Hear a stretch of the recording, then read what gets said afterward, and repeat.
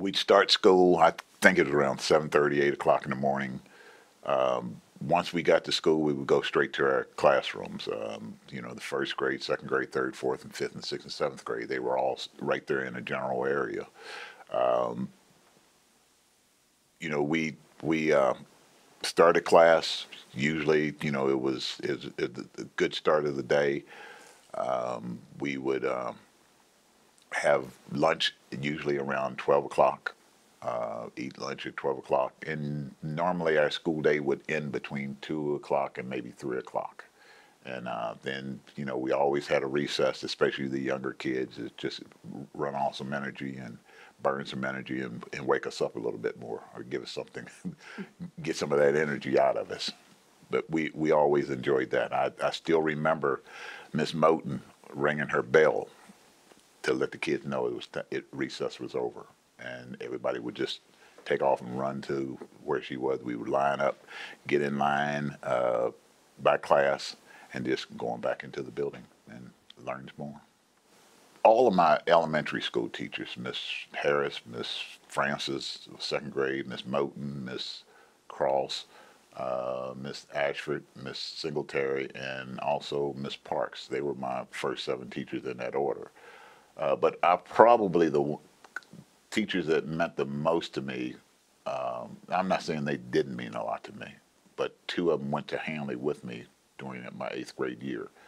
Mr. Henry Battle, who was probably my favorite teacher in all times, and Miss Marcus, Miss Lomax, Miss Marcus Lomax. I can't remember how do you pronounce her name, but they were at Hanley when I really needed them, and they were both there to make sure that I was doing okay.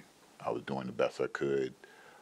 One taught history, and the other one taught me English, and It was just comforting to have them in the school with me at that time because they reminded me, and a lot of us, this is what you're here for. Okay, this is what we want you to do. This is what we want you to do to be successful. And without them, I don't know if I would have been able to make it. And but those 2, then Miss Lett, I had her at Hanley. She was also at Douglas. But all these teachers from Douglas, and Mr. Brooks. I learned some very valuable lessons from Mr. Brooks because Mr. Brooks did not play games with you. He was very strict. He was stern, and he made you want to do what you had to do, and what you should have done. Show up on time. Think before you speak. Okay. Do the little things, and they become the big things in your life.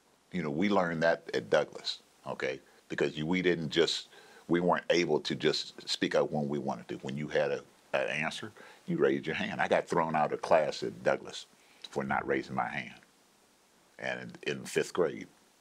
And I still could not understand for a long time, what did I do wrong?